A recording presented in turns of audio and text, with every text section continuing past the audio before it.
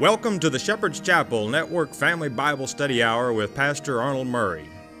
Wisdom is understanding God's Word. Pastor Murray's unique teaching approach brings God's Word alive with meaning as he takes you on a chapter-by-chapter, verse-by-verse study of God's letter to you, the Bible.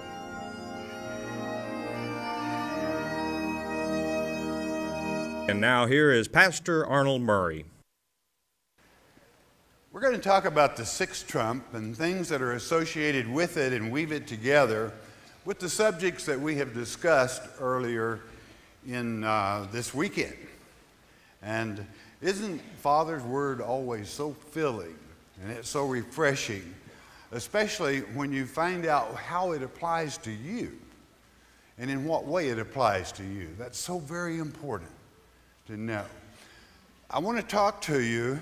And as much as we know that there are 6 seals, there are 6 trumps, and there are 6 vials. That's 666. That's when Satan appears as the false Messiah. And because that is soon coming, and I truly believe that, then I think we need to synchronize ourselves with the trumps and the seals so that we have a better understanding on what it is that you look for signs and seasons. So turn with me to the 9th chapter of Revelation.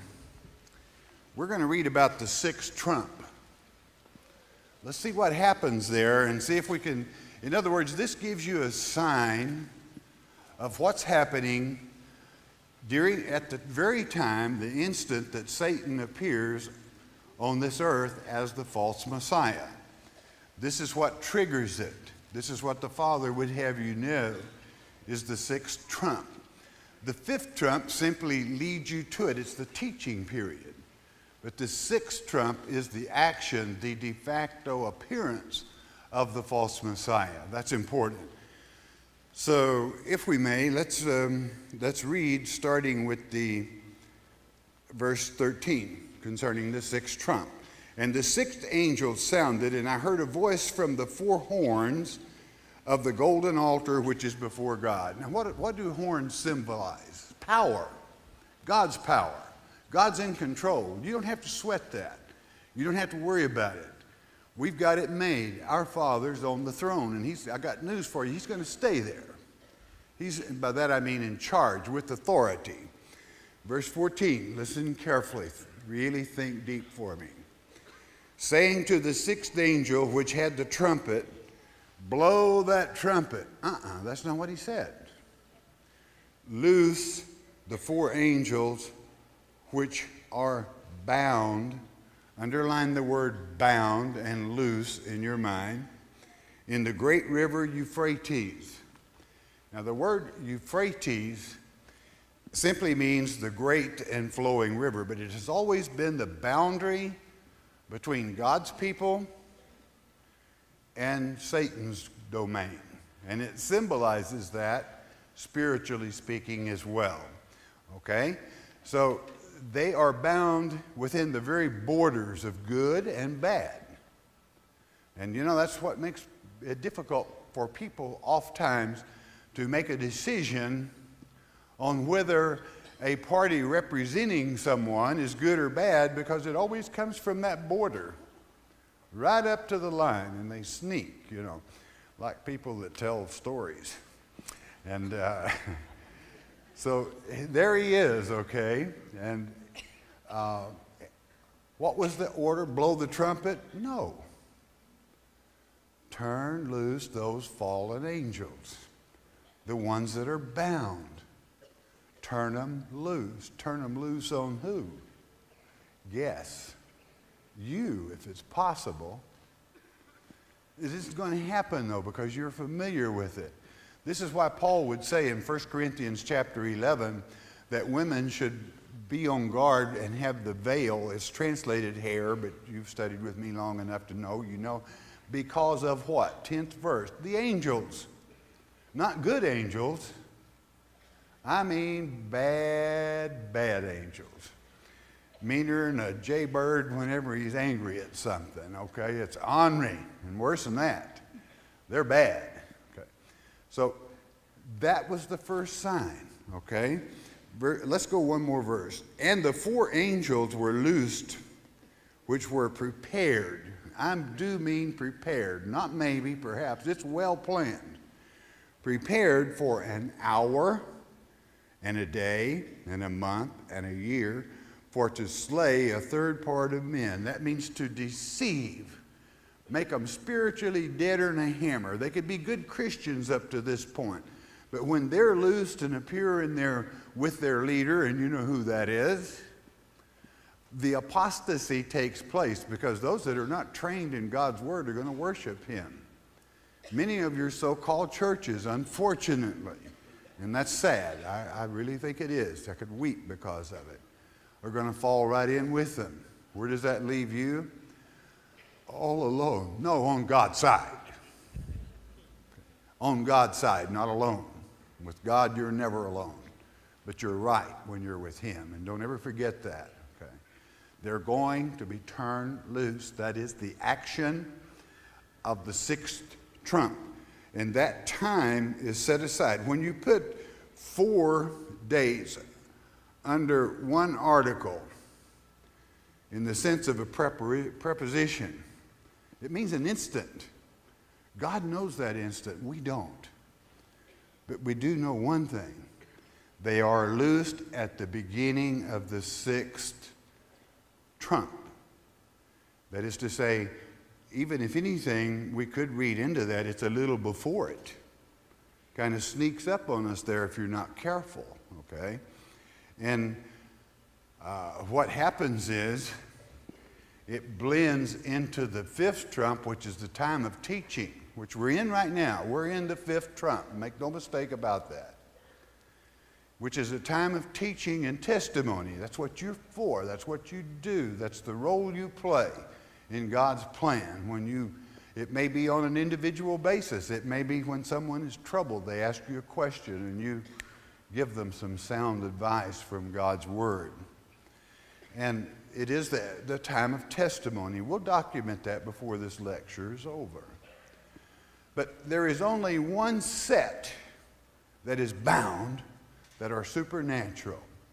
Turn with me to the book of Jude. Let's analyze this a little closer. Back to the book just before Revelation. They're loosed and they're bound, they're chained because of what? What they did in Noah's time. What they did in Noah's time. That's what? Jude really wanted to write a letter of compassion, and he apologized for that. He said, no, I've got to get down where the rubber meets the road here. We got to talk about something that's very serious. So, in other words, he starts in verse 3. Why don't we just read it? Beloved, when I gave all diligence to write unto you of the common salvation, the sweet stuff, and there's certainly salvation is sweet. It was needful for me to write unto you and exhort you that ye should earnestly contend, that is to say, defend the faith which was once delivered unto the saints. Don't you let some knucklehead come in and twist the truth. Don't you let someone rob people of the simplicity in which Christ taught. And I'll tell you one thing, we're in a generation that it certainly tried. There is more things flying around under the name of denominationalism and religion. And they never pick up a Bible. Never pick up, well, let's go by Brother Jones' book here on the everlasting sin. Well, it's better to study about keeping away from sin rather than to study sin, you know, or stuff that gets you in sin. Brother Jones wasn't ordained by God to write a book in the Bible. So you better stick to God's book. And then you're reading the words of God, not man, okay? For there are certain men crept in unawares, verse 4, who were before of old ordained. That means preordained, predestined, God's plan, playing part of that plan. To this condemnation, ungodly men, turning the grace of our God, love, that is, into lasciviousness, and denying the only Lord God and our Lord Jesus Christ. What did they do? I will therefore put you in remembrance. I want you to remember this. Though you once knew this, how that the Lord, having saved the people out of the land of Egypt, afterward destroyed them that believe not. And there pops back in that 40 years in the wilderness. He said he saved them, but when they disobeyed him, he let them die. He didn't let them enter the promised land. And I'm going to tell you something. Many people that think they're heaven bound in this generation are in for a big shock when the millennium comes along. I'm not saying they're going to hell, because we're going to try to prevent that. We're going to do a little educating in the hard way, tough love, discipline during that millennium period. So it is written in the book of Ezekiel. But that's better than losing them. But, you know, talk about shame. And this is why it is written, they'll pray for the mountains to fall on them. You know, if you'd, let's say you'd headed a church, put your whole life into it, in a system, and come to find out through the flyaway doctrine that you led your entire congregation to worship Satan. Would you want to face Jesus? I wouldn't. And that's why they'll pray for the, just wipe me out, take me away. I don't blame them, I would too. Why? You've got to stick with God's word, or that's what happens to you. You begin to believe the traditions of men. Verse 6, and the angels, these are the ones that are loosed, and the angels which kept not their first estate, but left their own habitation. That is to say, they left heaven. He hath reserved in everlasting chains unto darkness, unto the judgment of the great day. In other words, they'll get theirs on Judgment Day. Why? 7,000 of them kicked the bucket. When the seventh trump sounds, they have no part in the millennium or any other period. They're done, finished, over. Because they left their place of habitation contrary to God's plan. These filthy angels saw the daughters of Adam, saw that they were beautiful, and came down and took them to wife. And from this came the Geber, the giants, malefactors, misfits, not according to God's natural plan. And of course, what did they bring with them? It destroyed the whole concept of God having you born innocent of woman, not remembering the first earth age, whereby you, in peace, could make your own mind up whether you would love God or Satan. These filthy things, having the knowledge and the wisdom to know all the heavenly things, to know what happened before, and to know why God did it, and then trying to manipulate and mess up God's plan. Naturally, God put a stop to it, all right. He brought about the flood of Noah and killed off Satan's little attempt.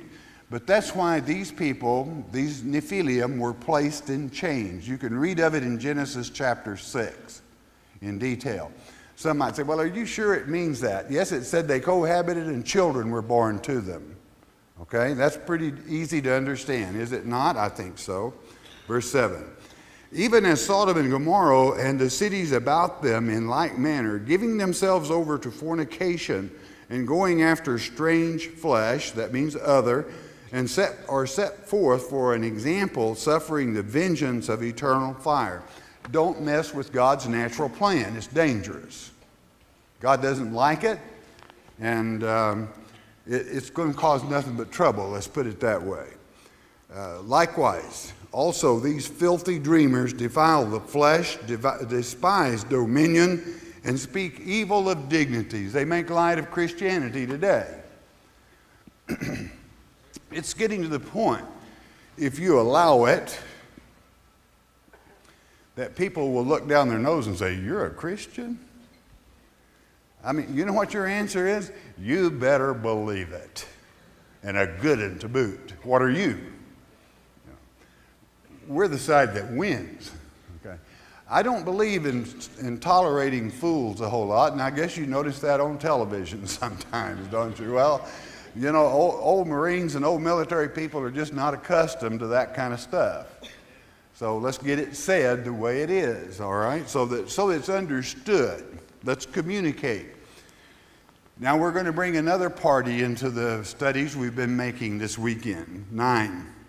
Yet Michael. Remember the war in chapter 10 of Daniel? Lasted 31 years, didn't it?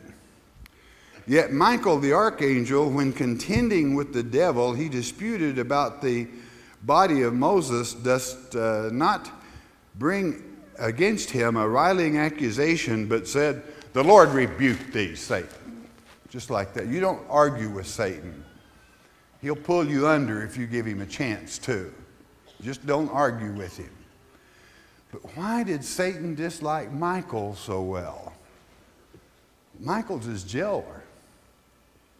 Michael's the one that's got the key to the locks that's chaining up loosing those fallen angels. Why did he want Moses' body? Moses was symbolic of law, God's commandments, and Satan hates them. He wants to instill his own set of laws. And you know something? A lot of people let him get away with it because they would rather go with Satan's law than they would God's common sense. It's true. It's like, let's take the law. Cocaine is of Satan. It'll mess up your mind. So naturally, he's going to push it where your mind is easily dealt with. But cocaine, you start losing things. Other things become more important to you than your own family, your own job, your own obligation. And you'll end up losing everything you have. And people like it. They get sucked into it. They'll fall into a trap that they know is just waiting for them. Be intelligent, beloved, of all times in history. This is the time you stop, you think for yourself, and you kick dragon.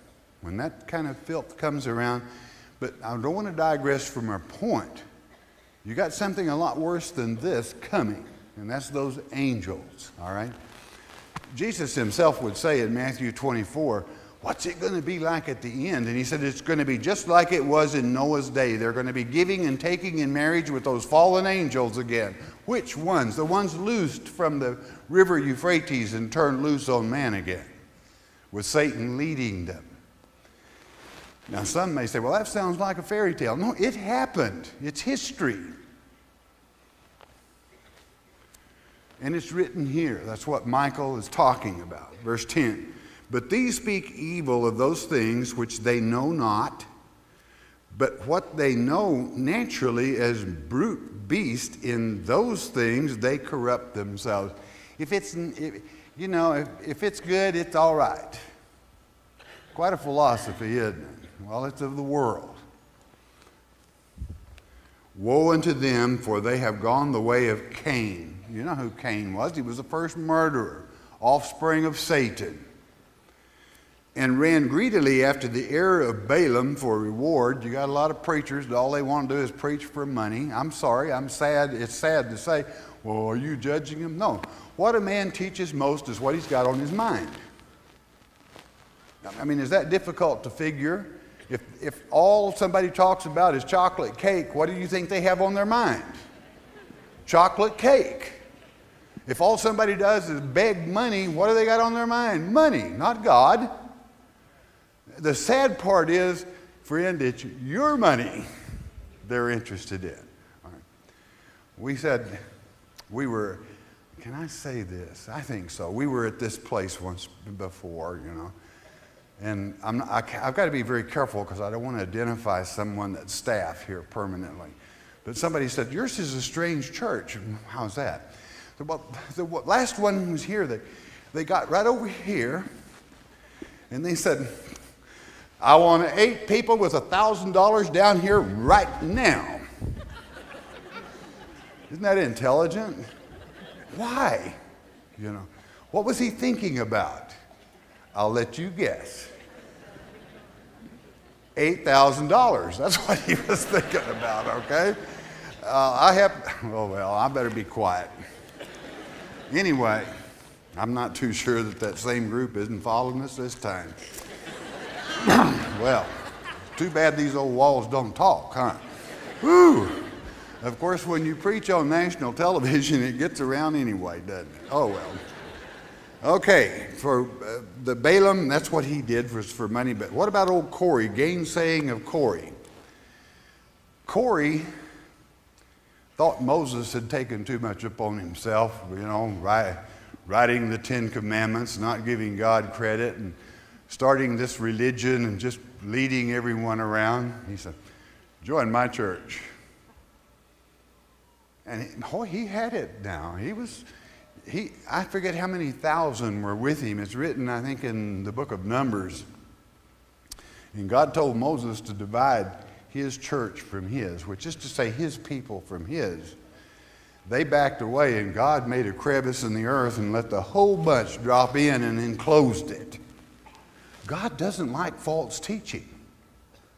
God doesn't like people that play church. Anyway, that's what he's talking about here, 12. These are spots in your feast of charity when they feast with you, feeding themselves without fear. Clouds they are without water, carried about of winds, trees whose fruit withereth. Remember the fig tree Jesus threw the whammy on? Without fruit, twice dead, plucked up by the roots. In other words, they're worthless. They're dead brush. What do you do with dead brush? You throw it on the burning pile. That's what that stuff is worth. So be smart enough to stay away from it. And listen, it can happen anywhere. It can happen in this group. Somebody can hand you a bunch of pages of a bunch of malarkey trying to pull you off into their little clique or something of that nature. When you've got the Bible, when you've got the Word of God that'll keep you out of trouble, you'd read trash? I don't think so. I hope I've taught you better than that. 13, raging waves of the sea foaming out their own shame. Wandering stars. Now there's your clue. Do you know what you were called before you were born of woman on this earth? God called my stars were happy. Beautiful. Book of Job, chapter 38 declares that. To whom is reserved the blackness and darkness forever. And unfortunately, that's true. The fallen angels, as well as Satan, haven't got a prayer. They're sentenced to death. Why? They left their first habitation, which is to say they came from heaven to earth to seduce woman rather than to be born of her. Listen carefully. 14. And Enoch also, the seventh from Adam, prophesied of these, saying, Behold, the Lord cometh with 10,000 of his saints. Did you know about all that's written of Enoch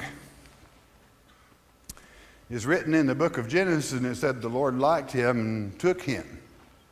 He was too good for this earth. But he was a preacher. And he knew what was happening between these fallen angels, and he preached against it. And it got so filthy, so bad, that God said, I'm going to just take that good man of God out of that. And he took him. So Enoch was a preacher, and he was one of the first preachers to preach against Satan, the false Messiah, the fallen angels, and so forth. And God was pleased with that.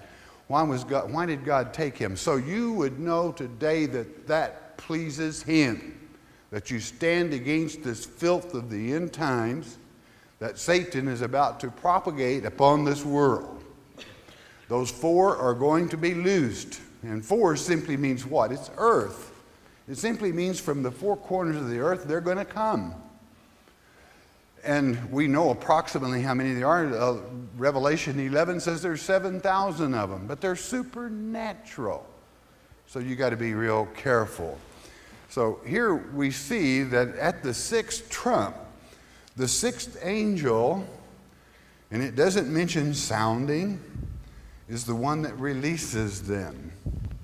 Now let's talk about how they're released. I want to go to the Old Testament. I always like to work in a little bit of both to show and prove that God's word, whether it is old or new, nothing is new under the sun to our Father, and that's the way it is. Book of Isaiah, turn there with me.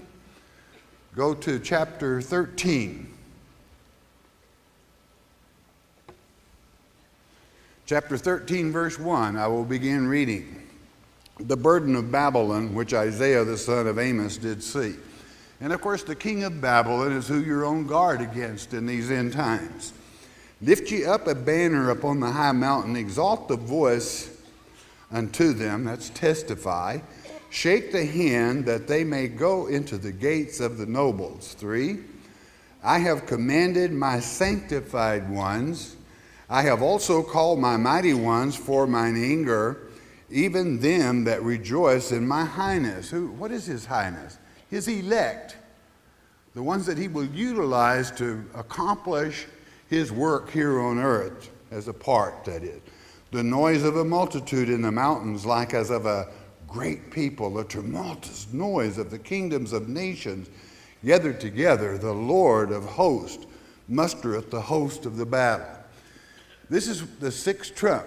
So what it's talking about, when they're loosed, when they're turned loose, they come from a far country and from the end of heaven. Underline that. From the end of heaven. It didn't say from Jamaica, or it didn't say Ireland, or it didn't say the good old US of A. They come from heaven. Even the Lord and the weapons of his indignation to destroy the whole land. What land? Babylon. What's Babylon? Confusion. False teachings. Babel. Trash. Things ungodly. Lasciviousness. And so forth. On and on the list goes. Howl ye, for the day of the Lord is at hand. It shall come as a destruction from the Almighty. That's the day of vengeance we were talking about.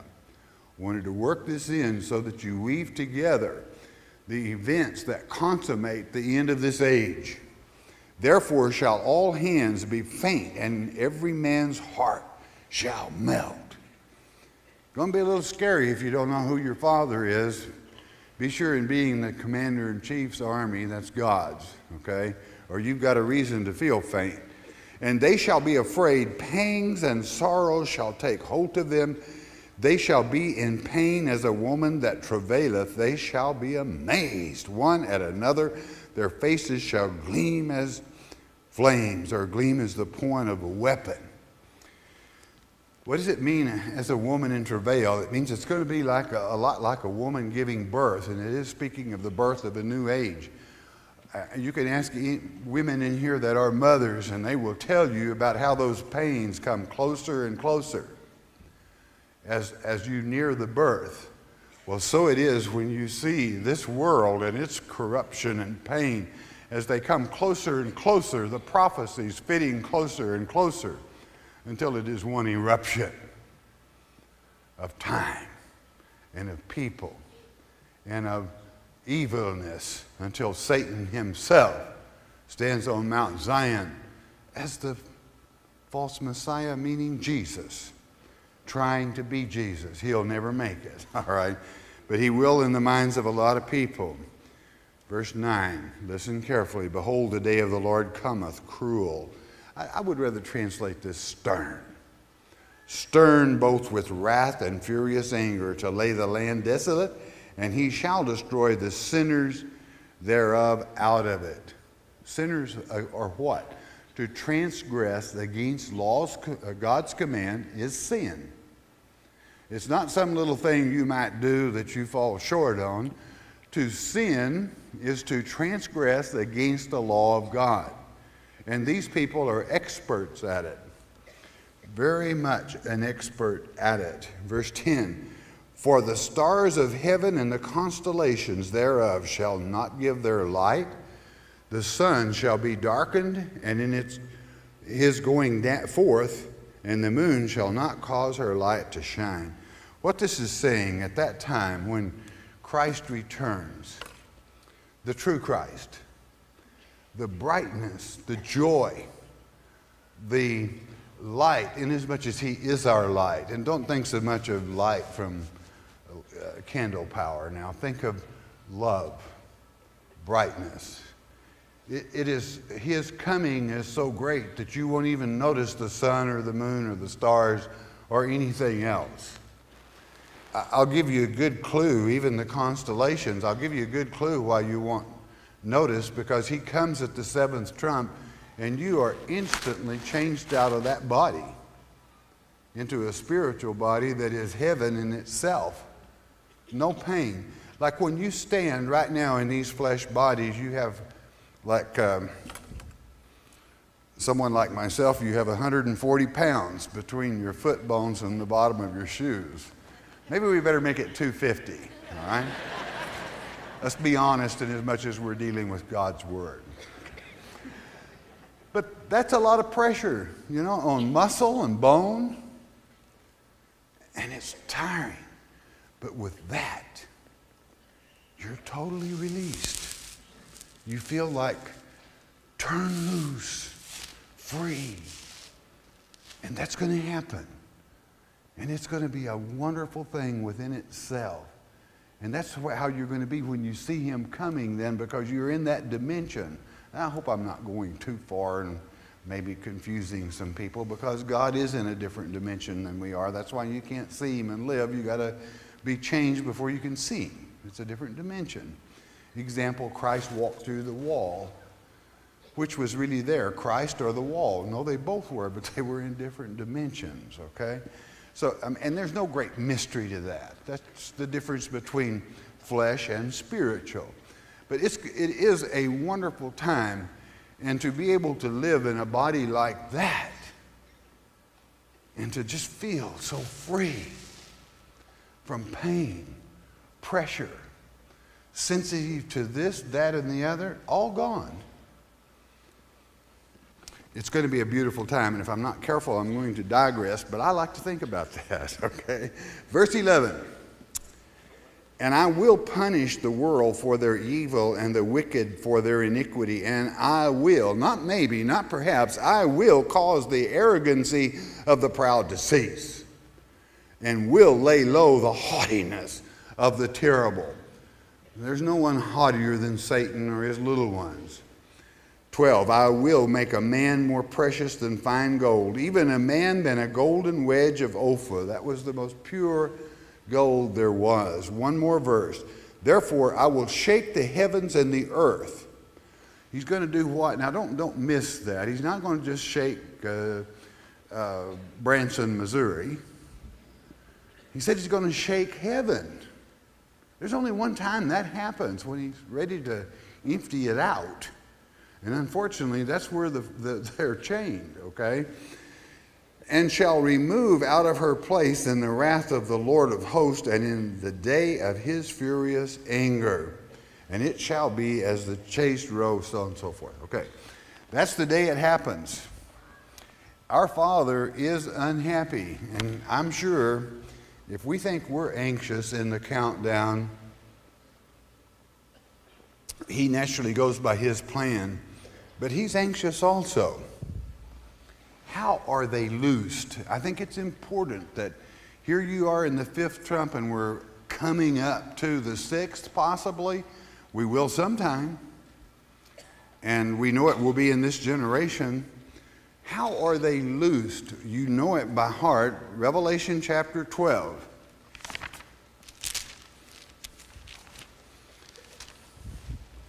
Revelation chapter 12.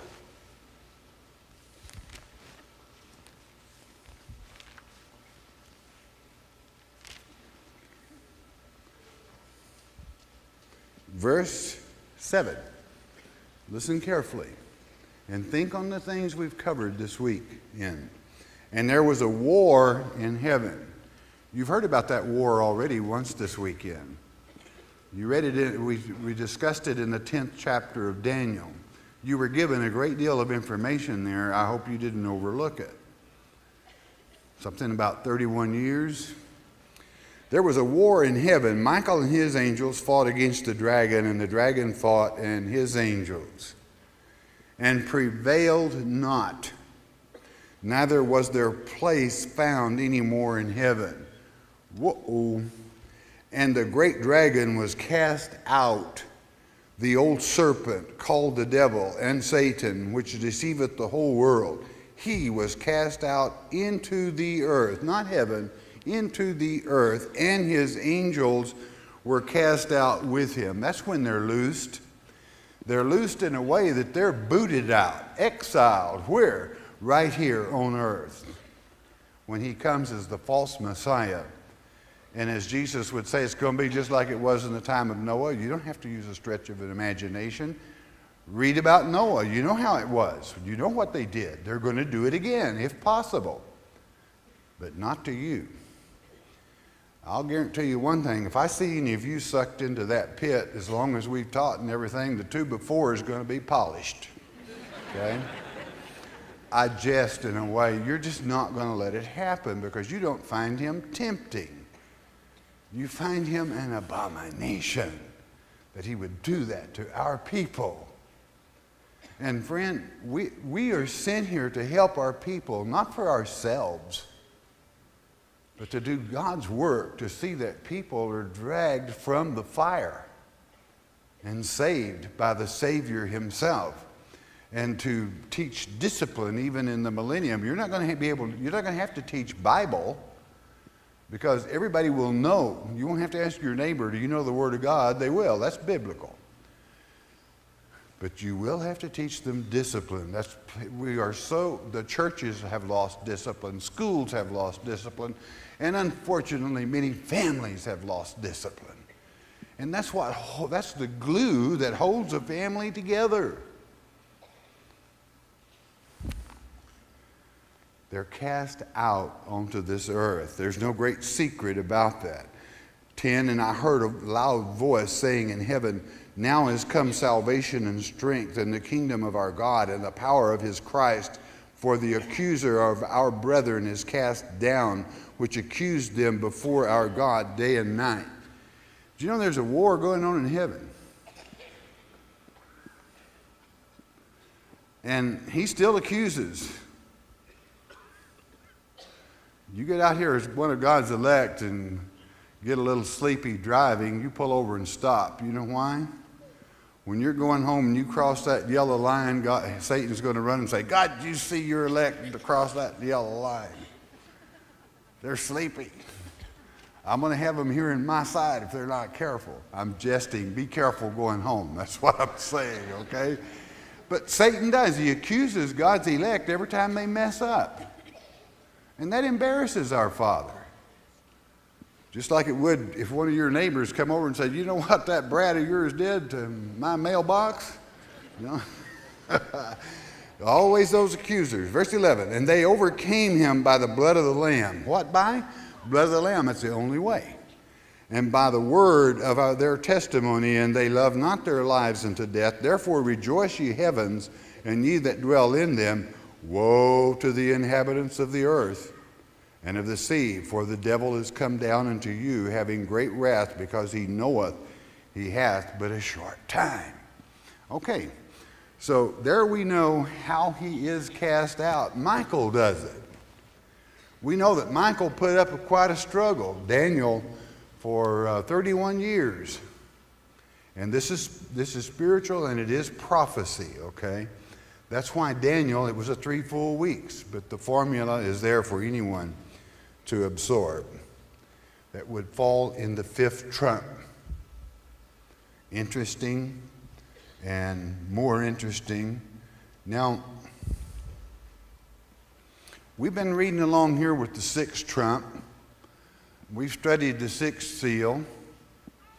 And we've studied the 6th vial pretty good. You know, Satan comes. But you see, your time now, that's 666. What about 555? Because that's where you are. And 555 gives you the prophecy or the prophetic answer to what's happening and what God expects of you. So what we better do is back up a little bit off of the 6 and get back to the 5 and see if we can't glean a little knowledge from prophecy concerning that. And let's do it quickly right here in this book of Revelation, because I'm not going to go much further Chapter 6 in Revelation.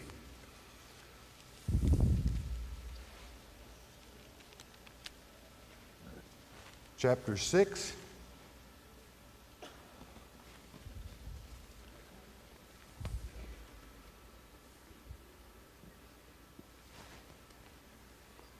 And I want verse 9.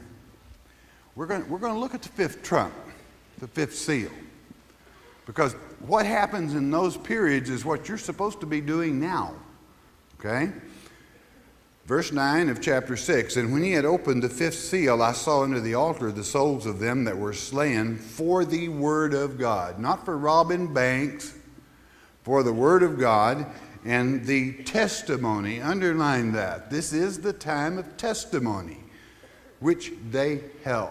It is the testimony of God's word. The fifth is a time of teaching. Now, I'm going to stress that. And they cried with a loud voice, saying, How long, O Lord, holy and true, dost thou not judge and avenge our blood? That means they were human beings because they had blood on them that dwell on the earth. And naturally, they lost their lives on earth. And, you know, I can think of a lot of them. James, John, they beheaded him and so on and so forth. And there's been many others that have died for teaching the truth. The truth is not always popular. And white robes were given unto every one of them, and it was said unto them that they should rest yet a little season until their fellow servants also and their brethren, that should be killed as they were, should be fulfilled. As they were what? What were they killed for? For testimony, for witness, for truth. And don't read this and think it's all, well, they're going to kill my flesh body. Satan doesn't care a whole lot about your flesh body. He wants your soul. So he wants a spiritual death, not a physical death necessarily. So you better think of that in terms of spiritual death. What is a spiritual death? It's for you to be sucked in by him. That is to say, swallow his lies. Stick with the testimony of Almighty God. Don't take this man or any other man's without checking it out many times from every angle. Now, that's kind of what we've done this weekend. We've looked at this whole situation. We found out how the loosing takes place and what it was in 555 that we're supposed to be doing. Testimony, testimony, testimony. Let's go to the fifth trump now. Verse chapter 9. And the fifth angel sounded, and I saw a star fall from heaven unto the earth, and to him was given a key to the bottomless pit. Now what that means is, and the fifth trump is telling you what's going to happen in the sixth. It's a time of testimony, a time of teaching. I don't know if you got that key. It's the key of David. And you can unlock all these lies of Satan and see through them and stick with truth, okay? And he opened the bottomless pit, and there arose a smoke out of the pit as of the smoke of a great furnace. And the sun and the air was darkened by reason of the smoke of the pit. And there came out of the smoke locusts upon the earth, and unto them was given power as the scorpions of the earth have power. 4. And it was commanded them that they should not hurt the grass of the earth, neither any green thing, neither any tree, but only those men which had not the seal of God in their foreheads. Now that gives you a great clue as to how you stand. Those that are loosed have orders, strict orders, probably to the death. Don't touch my people. You can go down there and fool those sillywogs and pollywogs all you want to. A pollywog is something that hasn't grown up into maturity. That's a Christian that's still sucking bottled milk and is not potty trained, okay? You can go down there and fool all them you want to because they've listened to some revolving rev and have never cracked my letter. Sick of them. So you see, they're really doing God a favor. God's going to practice some very, very tough love. And it's coming very, very soon. We're going one more. You know the rest of that chapter. I don't have to read it to you. Teach your people about that chapter, the 5th trump. What's going to happen? Satan is coming for a 5-month period to lead his own little army and all those he can deceive, and he's going to be very successful at it. You can rest assured. But then, after you teach that, then he gives the order in 13 of this ninth, loose those 4 demons. Now, I want to give you something in closing that's very encouraging. Turn to Revelation 16 with me.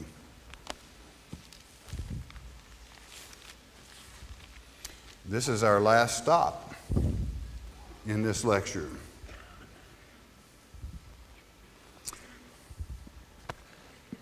I want to reiterate, 555 is what's going on right now.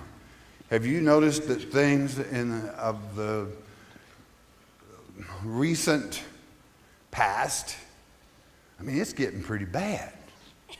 You know, things are really tightening up. Do you know why? It's written right here. Chapter 16, verse 10. And the 5th angel, here's your last 5. 555. What does 5 mean? It's grace, of course. And the 5th angel poured out his vial upon the seat of the beast. And his kingdom was full of darkness, and they gnawed their tongues for pain, and blasphemed the God of heaven because of their pains and their sores, and repented not of their deeds. Now let me tell you something. You listen to me. Don't you read over that. This happens before Satan is cast to this earth. He's got a hot seat. He's squirming. He's being punished even in heaven right now. So he's going to throw everything he can at you because he's hurting. Praise God. Right? Hurt him all the more as far as I'm concerned. But this isn't after the 6th trump. This is in the 5th when you're teaching here. Remember Michael's little skirmish we were talking about? It's underway in this 5th vial. He's pouring acid right in his seat there. That's not literal, please. He's making him so uncomfortable, he's beginning to look for a new home. Make sure it isn't yours. Make sure that you keep abreast of God's Word. You guard your family from that bunch because they're evil. And they will have you fighting each other. They will have you tearing each other apart. And it's going to get worse before it gets better because Michael knows how to get the job done. 31 years, he'll get it done. But woe to us on earth that are outside of God's plan. Now, let me ask you a question. Did Arnold Murray set a date? I hope you don't think that. No, I did not set a date. But it's pretty easy, and we read and proved basically how long that war is going to last. So you use your knowledge and your wisdom. Look deep with understanding. And maybe you'll get a better light of why things are happening in this world as they are. Satan is very uncomfortable. He's in pain. And again, I have to say, every time I think about it, yes, it's wonderful, great, pour it on him, all right? Verse 12, and the 6th angel, here we come to his appearance here, poured out his vial upon the great river Euphrates. Well, that's a coincidence, isn't it? Well, there it is again. And the water thereof was dried up, and the way of the kings of the east might be prepared. And I saw 3 unclean spirits like frogs come out of the mouth of the dragon, out of the mouth of the beast, and out of the mouth of the false prophet. This is the hour of the Antichrist, of course. For they are the spirits of devils working miracles, which go forth unto the kings of the earth and the whole world to gather them to the battle of that great day of God Almighty. Satan's already hurting, friend. And he's going to be coming here, but the great day of the Lord approaches soon after that, the day of vengeance. That's what this has been about this weekend. Behold, I come as a thief. Blessed is he that watcheth and keepeth his garments, lest he walk naked, and they see his shame. I know all of you are well robed because your white linen is fabricated from your righteous acts, that is to say, serving God, documented in the 19th chapter, 7th and 8th verse of this great book, Revelation. And he gathered them together into a place called in the Hebrew tongue, Armageddon. Arm means hill or city, town. Megiddo means the gathering place of the crowd. What crowd? The fallen angels that he threw out on earth. Satan, that takes his stand, as it is written in 2 Thessalonians chapter 2, on Mount Zion, claiming to be God. There's no great mystery to God's word, and the timing is precious. And the seventh angel poured out his vial into the air, and there came a great voice out of the temple of heaven from the throne saying, "It is done." Let me tell you something. We are far along in the process. And when you look at this world today, it doesn't take long to distinguish the fact that somebody's hurting because people are hurting. But Satan himself is very uncomfortable, and that means he's not going to be still very long without striking out against God's holy people, his righteous people. So whatever you do, take these thoughts, weave them into your mind and reason, make further studies in God's Word, and you'll really be blessed. Keep up with the time and the dates of the events in God's plan. The trumps, the vials, and the seals. And you won't be caught off guard. You will be servants of God as you are, and you will not be caught sleeping.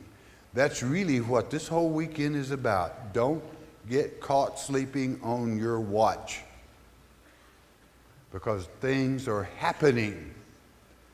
And I figure from that 16th chapter that things are going to start happening a lot sooner yet. Because when Satan hurts, he makes everybody hurt that will allow him. You don't have to. Why? You have power over him. You're a winner. You're a victor. Well, if a person knew then when the fifth trump started and how long that fight lasts, they'd be pretty comfortable. Listen, I love you all. Dennis, I'm going to ask you to come on out if you're back. He always is.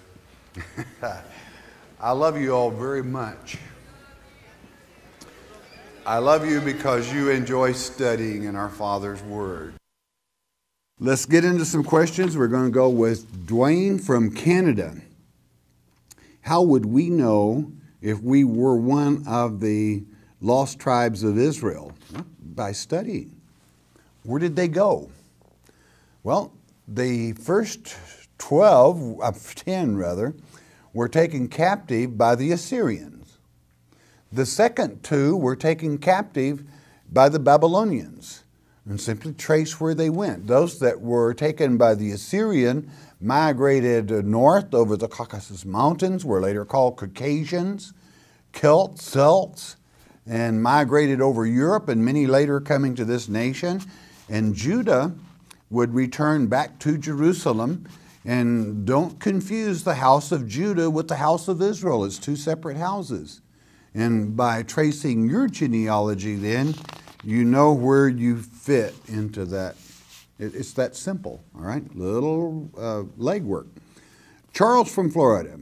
I've been told that divorced people should lead single, secluded lives and have been doing so for 15 years. Could you tell me if this is right? You know, my heart would ache for you, Charles, because somebody's lied to you and you've lost 15 years possibly, if you met someone you loved in that time. Because you see, what they're telling you is that Christ can't forgive sins. That's what he died on the cross for. You're listening to some yo-yo, ratchet-jaw preacher that only knows Christ said, without repentance, if you remarry after you made the commitment before God, then you're in adultery. But adultery is not the unforgivable sin.